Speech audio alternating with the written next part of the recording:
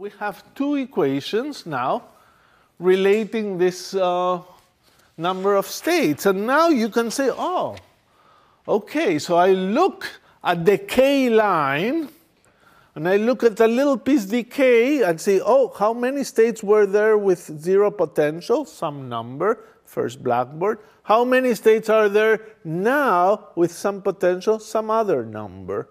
It has changed. For every, because these two equations, dn for equal dk, dn is not equal to dn prime. In one case, the energy levels or the momentum levels are more compressed or more separated, but whatever it is, whatever the sign is, there's a little discrepancy. So both of them are giving me the total number of positive energy states in a little decay. So if I take the difference, I will get some information. So I would say the following. If I want to calculate the number of positive energy solutions, and now I think the following. I take the potential V equals 0 and slowly but surely deepen it, push it, and do things, and create the potential V of x. Slowly, slow the formation. In this process, I can look at a little interval dk and tell how many states, positive energy states, I lost. So if, for example, dn is bigger than dn prime, dn equals 5 and dn prime is equal to 3, I started with 5 positive energy states in this little interval, and by the time I changed the potential, I ended up with 3, so I lost 2. So let me write here the number of positive energy solutions lost in the interval dk as the potential is turned on is dn, the original number, minus dn prime. If that's positive, I've lost states. If it's negative, I gain states, positive energy states. And this number, we can calculate the difference. This is minus 1 over pi d delta dk. So I'll put it here.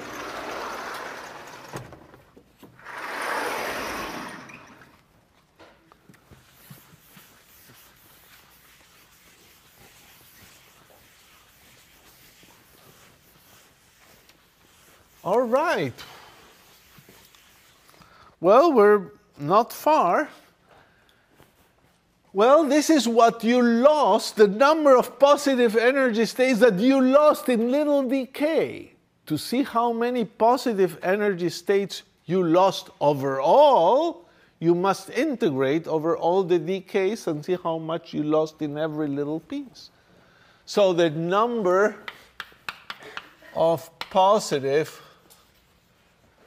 energy solutions lost, not in decay, but lost as the potential is turned on is equal to the integral over k from 0 to infinity of minus 1 over pi d delta dk is the integral of that expression, of that right-hand side. But this is a total derivative. So this is minus 1 over pi delta of k evaluated between infinity and 0. And therefore, the number of states lost is 1 over pi, because of the sign, delta of 0 minus delta of infinity.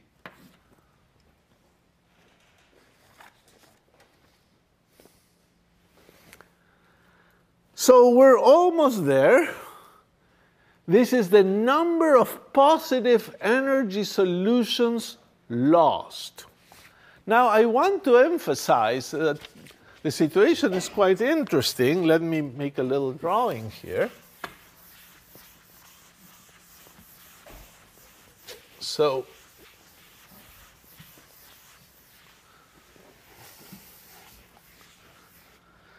suppose here is the case where you have the potential equal to 0, and here is energy equal to 0. Then you have all these states.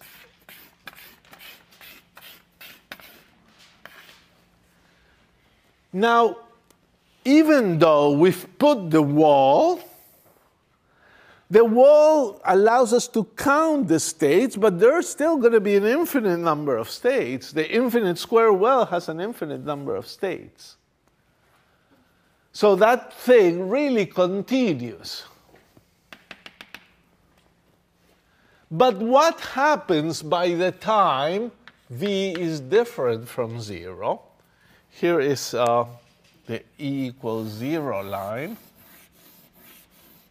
And here's the e equals 0 line. As we discussed, as you change the potential slowly, these are going to shift a little, and some are going to go down here, are going to become bound states. There are going to be a number of bound states and bound states. Number of bound states, called n. And then there's going to be still substates here that also go to infinity. So you cannot quite say so easily, well, the number of states here minus the number of states here is the number lost. That's not true, because that's infinite, and subtracting infinities is bad. But you know that you've lost a finite number of positive energy solutions. So as you track here, the number of states must go into each other.